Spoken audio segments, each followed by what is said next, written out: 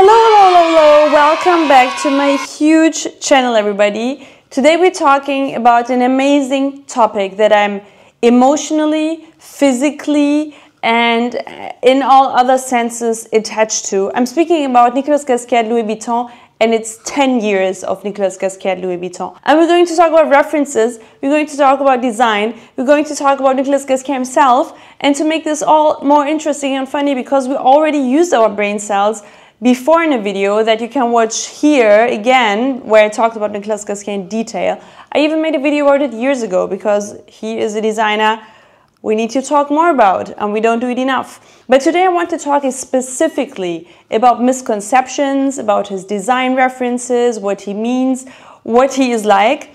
And to support me on this amazing trip, I have another French person here. As you might remember, I think it is important to ask a French person what he thinks about Nicolas Ghesquière without having read in too many books of Nicolas Ghesquière references and design, what the influence is on French design overall as well, and what is the opinion of a person overall about Louis Vuitton. I think that's super interesting, and it's like asking random people on the street what they think about, except for the fact that this is a person that represents the whole of France for me. So if the answers are not correct, and I will have 7 to 8 questions, and they're either true or false, because this is a game and we love games, but what we also love mostly about games is to have a winner. So if he's not correct with his answers, we're gonna end it the French way, with a guillotine. And you know what? One more disclaimer before I start this whole game of truth or false of Louis Vuitton is, I think it's super important to talk about Nicolas Ghesquière also as a person, not only as a creative director, because I think he has something that is very unique about him that we don't see with many creative directors, because we're in the era of like popular culture somehow. So this means you also need to market yourself. And I think a lot of designers nowadays are amazing in marketing themselves. Whereas when it comes to Nicolas Ghesquière, I don't see him marketing himself ever. That's why I say we need to scream out this name more often. He's not mystifying himself, he's not iconizing himself, he doesn't bring out these weird, bold statements that can easily turn you into this icon status that you have, where you have like a big followership on TikTok because it turns into a sect. There are certain brands, you know what I talk about, and it's okay. I mean, we can all coexist, but I think what is really precious about Nicolas Ghesquière and specifically is that he's so humble, that he's so subtle, while still being so striking when it comes to design, while still being so influential and not talking about it. And of course, there are interviews with him, but the way he speaks and explains everything just shows that it's giving you a bit the Miuccia Prada vibe, where they see just fashion as a vehicle to give people joy and not as a fundament to pose for themselves and show what they can create. It's really like more for the people, and this is one of the attitudes of Nicolas Ghesquière I love the most, because it's so humble yet so immensely creative. And I feel like nowadays a bit, if you don't scream out loud, if you don't bring out a collection that upsets people because it's so extreme and so edgy, it's kind of, it feels like you're not relevant anymore. While those that create amazing things and wearable daily looks that are amazingly daily looks are not being talked about. So it's not that Louis Vuitton is not a brand that nobody talks about. I think it's the most mentioned brand in the world. But still, I wanted to make this clear about Nicolas Ghesquière. Like, the ones that scream the loudest are not always the best. Just to keep that in mind. So what I did here now today is I picked some random facts, some more important than the others, some very, very random, which I still adore because we love random facts about the people we love. And I'm gonna ask my friend here what he thinks about these statements and what he knows about their truthfulness, because they're either truth or false. If you know what the answer is, or if you just want to participate, leave a comment when I speak. I will of course say it after every statement, but leave down below your comment what you think is true or not. And I'm sure you know pretty much everything. I'm sure you know, guys, but leave it down below what you think. And of course, if you haven't done that yet, don't forget to subscribe to this channel. I really appreciate that, and I'm a super happy little fashion girly if I see your subscription. I also have a Patreon now where I upload even more videos. You have like double the content that I usually create. So you can join my Patreon, and what I love most is of course my Discord that you can join. We're almost 2,000 people. I keep it for free. I want us to be a big fashion community where we can exchange everything from city recommendations to daily looks to your unboxings to anything. Like, we have everything there, and I think it's a beautiful community, and I love to see it thrive, and it's like a field of flowers, and we are the flowers. No, I think it's super rare to find very honest and sincere people that are not pretentious. Pretentious people are not allowed. We're just very honest there. So if you're an honest person, join the Discord. The links are down below. So we're starting with statement number 1. This might part opinions, part some worlds like Moses did. One comment, one important statement. Nicolas Ghesquière, despite popular belief really being pronounced Nicolas Ghesquière, the way I do it since the last 3 years, and not Nicolas Ghesquière, because he actually has German heritage. So what's the French master's, populations, Napoleon Bonaparte's mind and opinion about this? C'est faux. It's pronounced Ghesquière. C'est faux? Yes, c'est faux. It's Nicolas Ghesquière? Yeah, it's Nicolas Ghesquière. So yes, that's actually true. I just wanted to make this as a pre-statement actually, because I've been saying Nicolas Ghesquière for several years now, and I really didn't want to be disrespectful, but I really didn't know it any better. And there are even some Reddit-like conversations where people are like, no, you can also say Ghesquière when there's an H after the G. I heard from several French people now it's Ghesquière. And I watched a lot of interviews and he says Ghesquière. So it's Nicolas Ghesquière. So yeah, 1 point for France. Next question. And this is not a question, these are statements, sorry. The next statement. Jonathan Anderson and Simone Jacquemus learned under the creative direction of Nicolas Ghesquière. Just as another disclaimer, this is a fashion person in front of me, but who is not aware of a lot of details concerning Louis Vuitton. So I just wanted to ask this, like, what do you know? And we're all going to learn together. This is amazing here. I would say no, because from my record, I think Simon Paul Jacquemus actually was doing something on his own for a long time and didn't work for Nicolas Ghesquière. Am I right? Yeah, he's right. Of course he's right. Pros would have immediately denied the statement. He took a few seconds though. But good, that's a good point. Simon was always on his own, kind of. I don't know if he ever worked for another brand. But there are some seeds out there that you see on the market that are following not the footsteps, but they're definitely strongly influenced by their teacher and master, Nicolas Ghesquière. And we see one of these people at Paco Rabanne. It's Julia Docena, who learned under Nicolas Ghesquière at Balenciaga, and another very famous designer who is Natasha Ramsey-Levy. She also worked under him at Balenciaga. Later, she had a very influential time at Chloé, as you might know, from 2017 to 2020. And it's very funny because I think she is collaborating now with APC, who's also the very first internship she ever did in her life. So she started as an intern, and I think she has some art direction or something there. So these two people also learned from Nicolas Ghesquière. And if you look at the Paco Rabanne collections, you will see definitely some influence. It's of course going into a different direction. It's a bit more, I would say, youthful, a bit more eclectic, and it's a different, not quality, but texture-wise, of course, a different level and a different audience that Paco Rabanne targets. But it's nice to see that there are still some other designers that follow up on this. So Nicolas Ghesquière definitely had some influence on young designers. Next statement. Nicolas Ghesquière interned with the age of 14 at the label Agnes B that was already globally active. Oh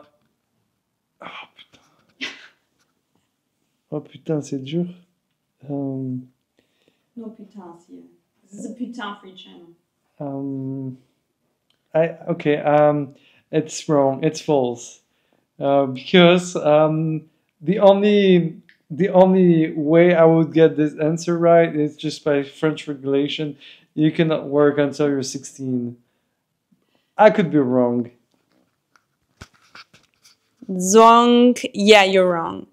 Nicolas Ghesquière literally interned with the age of 14 at Agnes B.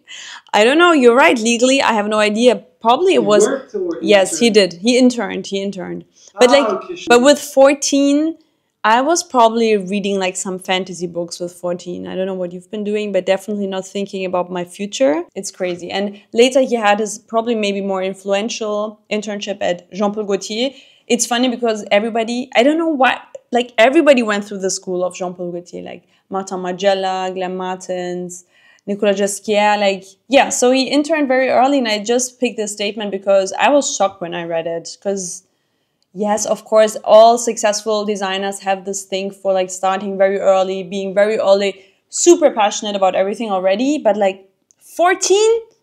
Like, how can you be so early, so good? He was probably amazing, and to be honest, Agnes B, I mentioned it in a few other videos. Agnes. Agnes? Ah, yeah, that's... Oh, Agnes. I'm so sorry, I was raised in Germany, okay, guys? So it's okay if I do that sometimes wrong.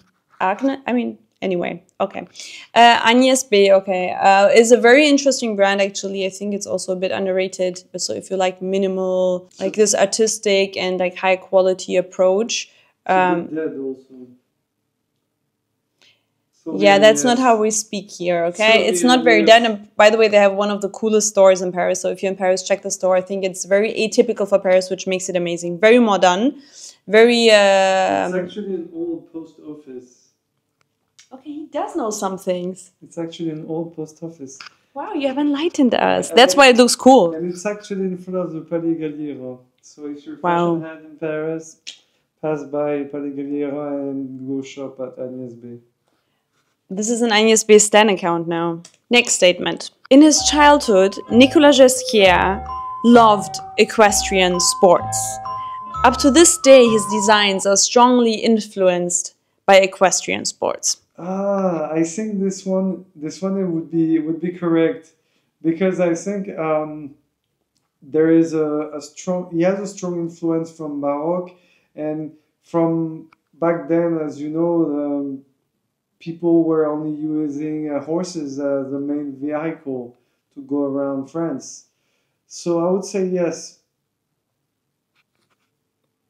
That's correct. He is strongly influenced by equestrian sports, and I don't know if it's the historical effect. I think definitely, because we see a lot of like Baroque and Renaissance influences as well as futuristic ones, because if you're aware a bit of the designs of Nicolas Ghesquière, you know he loves anachronisms, which means he loves contrasting periods paired together in a single look. One of the most emblematic to me is always the 2018 collection. I think it's spring-summer, where he has his frocks and sneakers combined. I loved it. I think it's the modern form of Back to the Future. So yeah, he was doing himself equestrian sports, and we see that very often. I think it also fits very well with the Louis Vuitton identity as well. I mean, they started with trunks, but I mean, the era where it started, as you said, is also like an era where horses were essential. And you see it also in the silhouette very strongly, which is like he likes bold shoulders, he likes a tighter waist, and then it's sometimes either it's cropped, a bit like for the jockeys, or it's turning into a peplum. So you definitely have this feeling of wearing a uniformal jacket that you can see, for example, people doing horse riding. Also, and sometimes with hats, which makes me very happy. So this is probably, the next statement is probably one of my favorites, because when I read it, I just loved it. So I wanted to turn it into an intricate statement in my passage. When Nicolas Ghesquière had a meeting with Bernard Arnault before being acquired as a creative director, so after Balenciaga, they sat together, and Nicolas Ghesquière had to prepare something, a bit like a visual output of his creativity, a bit probably something like a pitch maybe. They didn't call it a pitch, but that's what I assumed. Nicolas Ghesquière goes home and starts collecting all Louis Vuitton things, sketching, and we see the little Petite Malle that we know from the runways now. But the first time Bernard Arnault saw it, he was not very convinced of a miniature form of the trunks that they had as a handbag. What do you think? Wrong. I think Bernard loved it. Why? Because it's the DNA of the brand. I'm sure he immediately saw potential. A miniature version, it's everything. When we in France we say tout ce qui est petit est mignon. which literally means everything that is small is cute. I'm sure. Aww. I'm sure Bernard loved it. So you're right. It's correct. He loved it. I think it's an amazing idea that Nicolas Ghesquière had there, by the way, to create, you know, in the 2014 collection still had the hard covered bags, but now in the fall 24 collection, for example, we saw the slutchier ones that I adore.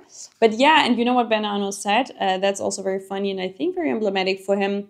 He said that will look amazing in the stores, you know? He was immediately thinking of merchandising because he's the businessman. And I think it was a Times interview where I read this and Nicolas Ghesquière is just like, yeah, I'm not a businessman. I don't know how it is staged in the store or something, even though, of course, he knows exactly how to stage things if we look at the shows. But he said, like, I'm not a businessman. I don't know. But the first thing Bernard Arnault said was, this will look amazing in merchandising if we have multiple of these bags. So you really see like the difference of creative and merch. But I think it worked very well. And I think the bag is still amazing. And it's super cool to have this as a first bag. And I think it's interesting because he's very, I mean, we know how good Nicolas Ghesquière is when it comes to handbags.